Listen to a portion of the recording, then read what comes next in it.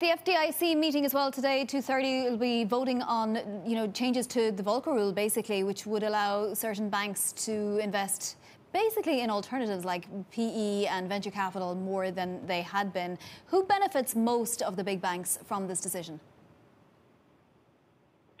Well, look, I think the whole industry benefits by having the Volcker rule in place, period. That's, by not having proprietary bets like a lot of the major players had going into the global financial crisis is one reason why the industry is much more safe. But there's still, recalibrating the Volcker rule to make it a little bit easier to make markets, to make it a little bit less punitive if you're dealing, say, in the swaps market with the capital, and give it a little more flexibility to invest in private equity and venture capital. So that would be the largest banks like Citigroup, Bank of America, JP Morgan, Goldman Sachs, and Morgan Stanley. And, our theme has been Goliath is winning. Bigger is better, not because big is just good by itself. And Vonnie, I said break up the banks a decade ago, but, as the data changed, so our views changed.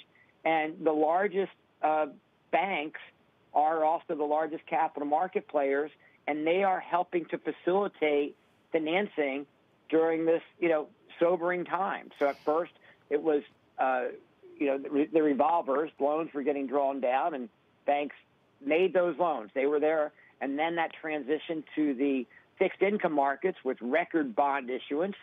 And now it might transfer some to the equity markets. Mm-hmm. So the big banks are there to help with the financing, and a recalibration of the Volcker rule, might help some of the trading and the investments that go along with that.